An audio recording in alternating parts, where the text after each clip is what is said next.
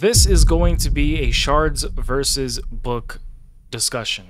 This isn't going to be a, hey, don't spend money in raid. We're not doing that today. But basically this question, or this post here by Wooden Collection 6134 is asking whether it's better to chase champions or build the ones that you already have. Essentially, that's what this is. He says, I don't really spend money on games, but decided to treat myself a bit. Then there's that $50 10 Lego book pack, or the packs for the Sacred Shards that are roughly the same price at 40 to 50 bucks. I was curious if you guys were focusing on getting champs or building the ones that you already have. Personally, I think I'm going to do the Lego books for events and then book Ninja and Kyoku. So my first initial thought behind everything here is when you're early off in raid, it's important to build a roster. So you're going to want to chase champions, try to get every champion you can in order to increase that roster so you have more options. Later on, you're going to get to a point where you're going to have more champions, and lately you guys have been telling me this, that you guys have so many champions but not the resources nor the gear in order to really optimize and max them out and make them worth it, right? I remember HWZ pulled an Acrizia one day, and for like, I think a week later, I was like, hey, have you tried Acrizia out in Hydra? And he was like, no, I don't have the books to really make her perform at the highest capacity yet. And for me, part of the reason why I end up saving my shards, and is this guy purposely taking up the entire Yeah, he is. All right, we can play this game. He doesn't know I'm doing a video, so I'm talking to you guys anyway. What's his name? Busted Metal 1. Yeah, part of the reason why I don't end up pulling shards nowadays is because I often will not be able to really utilize them to their fullest potential. So I end up not pulling shards, and I just stack resources and work on the ones that I already have. So that's like I guess like an end game perspective. But yeah, early on, definitely chase champions and then kind of hold back a bit unless there's a champion you really want. But I would save your shards and then work on building those champions you already have. Trooper Fox 83 says the best thing you can buy is the monthly gem pack. Sacreds are super low value. Yes. For the most part, I agree, because sacreds are quite expensive. I don't think they should even be 15 bucks. I think 15 is the lowest I've ever seen them, 14.99 or something like that per shard, per sacred shard. And I don't think that's worth it, because more often than not, you end up pulling an epic champion. I've always been curious to see if you were to rework a artifact or anything, if the ascension would also change. I didn't know that before, but maybe we'll find out today.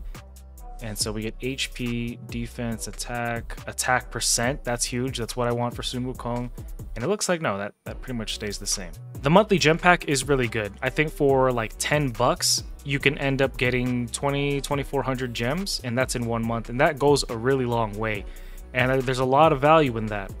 The other thing that I think is really good to be spending your money on is, obviously, we talked about this, the Forge Pass. If you have the Revival Path, that's an awesome value for a pack. The monthly pack that they sell, it's like 30 bucks if you're on the low end of spending tier, but that has a variety of shards, gems, and energy, 1,000 energy.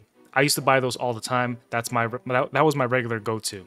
Hey, real quick, at 3,000 subs, I'm going to be buying a random subscriber a Forge Pass, and currently it's the Slayer Forge Pass, which I think is actually one of the best ones that they have available. So, you know, it's going to be a random subscriber, gonna pull them on stream and then log into their account and buy it for them on stream. Wooden Collection says, the guy who posted the OP, my RNG for Sacreds is not kind. Did you notice how once I started playing his let's wait the entire thing out game, he stopped playing that? Like, I don't understand what people think. You know what I mean? Like, no, hold on. I'm gonna make it so that this takes a while. We're bringing in Necrit. How dare you, dude? How dare you? I'm not even gonna try to kill him. We're just gonna let's get rid of it. Let's keep UDK. We're gonna keep UDK, and we're gonna get rid of Mithrala. That's what we're gonna do. But I don't know who this is, but high blessing for him might be good. But Mithrala is really annoying. You get books and sacreds from getting the last rewards in UNMCB in a clan that kills for double max rewards. Yeah, so that's one of the big reasons why everybody always says, hey, you should try your best to do your 1 key for UNMCB and NMCB and then Brutal also, because you drop your books and your shards from there. That becomes a reliable stream of resource income for the in-game stuff that you are probably going to want. So that's why there's always a big push to do that. Always wondered if Forge Passes were worth it. In the beginning, I've used gems for masteries, but realized they're better used for energy for events unless it's a game changer for me. Yes. All right, so we're gonna do resist Sippy battles. And as you see right here, all support. He thinks he's being smart by taking out my only nuker, but he doesn't know. I got the big brain. I purposely did this. And I'm just gonna let this entire thing run. I'm not gonna, you know, let it go on auto. He wants to take up my time in the beginning. I can play that game too. Forge Pass I feel is decent value. Top tier crafting materials are a big win, 50% silver and XP booster once you get high enough. Forge Pass loses value as your account progresses, but I think they're worth doing occasionally. Yeah, exactly. Have you reached a point where you can pick and choose which one you go for? Yes, just Slayer right now. Bolster is great too, but I have enough for myself. Same thing, I don't really need Bolster anymore.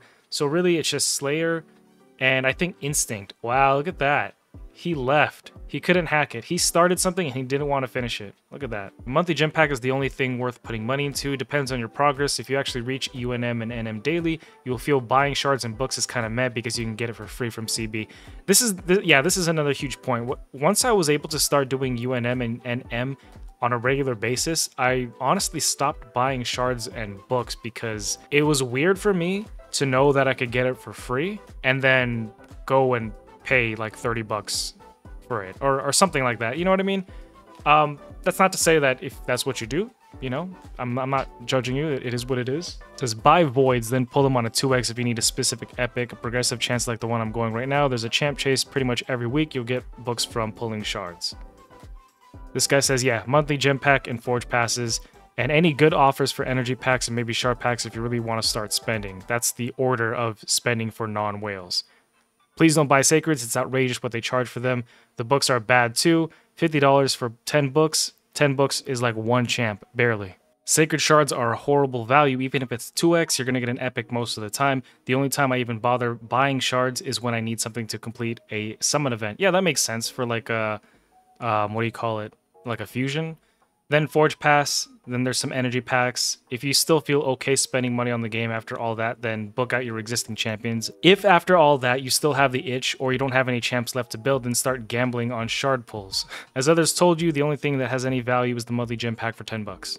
Also, if you're a whale or if you're a low spender, what packs that are here do you think are worth it? Like which packs would you buy here? If you're a spender, like what, and like tell me what your budget is and what you're buying on a regular basis. Like I said, I was buying this, the monthly pack, on a monthly basis, and I was buying this on a monthly basis too. I've never bought this. I don't know if this is worth anything.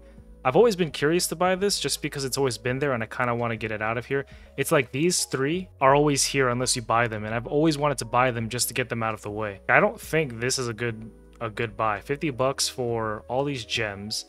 That's how many gems is that? 600, 400, that's 1,000 gems, a void shard, 3 ancients, and a sacred. So this is basically this, but 20 bucks more. This was something that I also thought was good value back when I was not really low spending, but when I was still on my pay to win journey, if you want to call it that. I was buying this and I was buying this pretty often. Like I would just load up on these. If you haven't spent in a long time, I think it's like a month of no spending, Polarium offers this to you. A really low price. So what I would do is probably take the voids, probably take this, and then the tag team tokens. 10 bucks. I think this is not bad at all. Now they've got even more.